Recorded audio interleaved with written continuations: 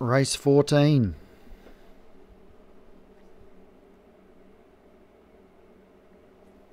Seven furlongs, 0 to 90 for 2-year-olds. Cider Affection up the top for John Seaford, 11 to 2. Valley May was at T. Rogers, a 7 to 4 favourite. All That Jazz Getting Better, Lizzie Simmons, Briquette, Highland Tom, Interaction, Steve Roder, Single Girl, 15 to 2. Veltava Divine and Talent Show for Alex Sherry is number 12.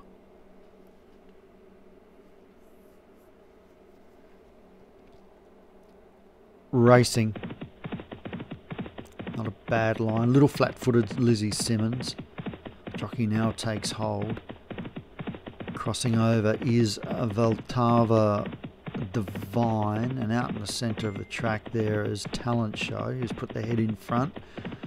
We've got Steve Roder, Single Girl, Cider Affection, All That Jazz, Briquette, Lizzie Simmons, Interaction, Valley May Wiser, Highland Tom, and Getting Better.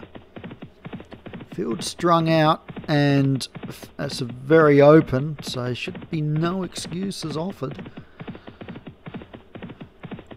And Veltava Divine leads about length, 3/4 to Talent Show. Pushing up is Steve Roder, 3 furlongs to go. Single Girl, Cider Affection.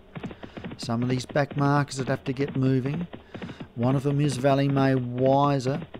Also out there, Interaction. But it's Veltava Divine and Talent Show. Talent Show now takes the outright lead. Single Girl running on nicely. Who else is coming from the pack at the furlong?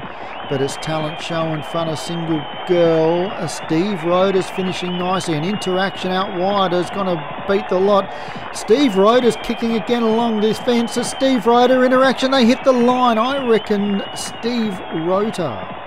Angle was not very good.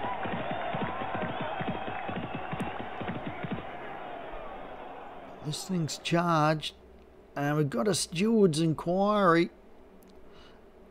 Now I can't say which. I would say it'd be Steve Roder they'll be looking at. And Steve Roder has just got up for Ryan Costello. It's another winner for him. Congratulations. Second, Interaction, James Shea. Third, Talent Show, Alex Cherry. Highland Tom was fourth for Pontypool Racing, and Getting Better for D. Slattery was fifth.